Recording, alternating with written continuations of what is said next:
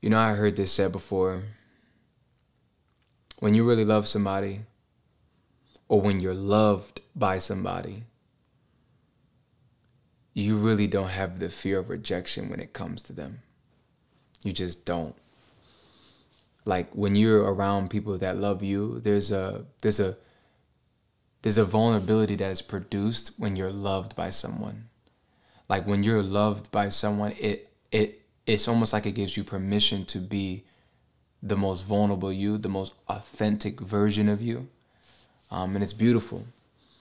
But I've learned that there are those who we have relationships with, or we are in relationships with, or we are associated with.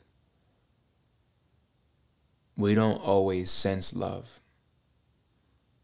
And you'll know that you don't sense love by the feeling of feeling unsafe.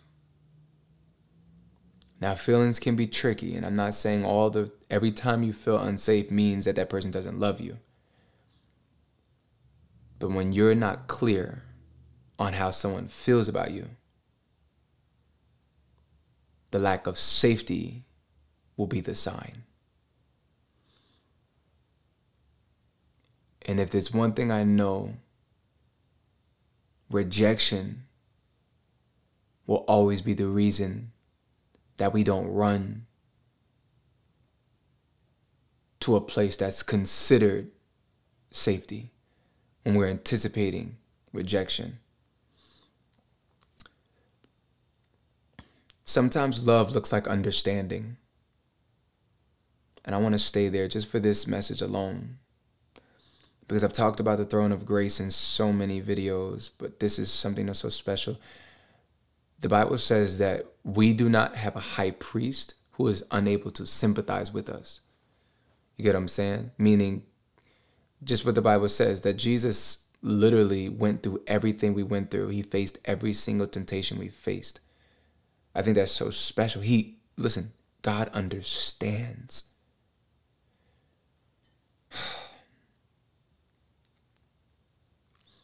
He follows right after that with, and so because of this, therefore come boldly before the throne of grace, see, that you may obtain mercy for your failures, see.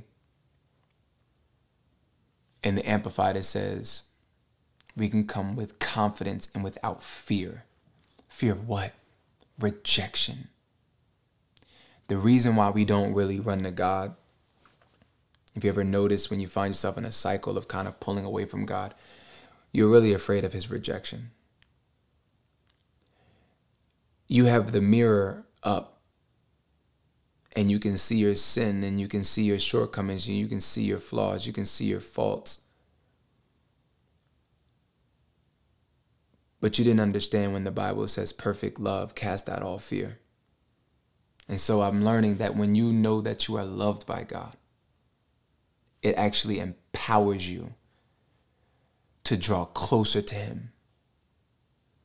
And what I'm trying to get across is we can run to God, not just because he loves us, but his love for us is what allows him to say things like, I understand.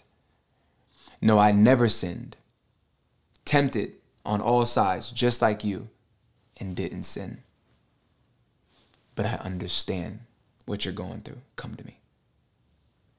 That's it. And if we can get people to really hear the voice of God, understand the gospel of Jesus Christ, what the cross did for those who have accepted him as their Lord and Savior, we can run to God with confidence, without fear. That looks like, Daddy, I'm here. I messed up. And we're met not with the strong hand of judgment, but with son, daughter, thank you for coming home. Now let's begin where we last left off. That's the love of God. Knowing that you're loved by God doesn't make you want to continue on doing stuff stuff that doesn't please him, it empowers you to say things like, okay, God, what would you have me do?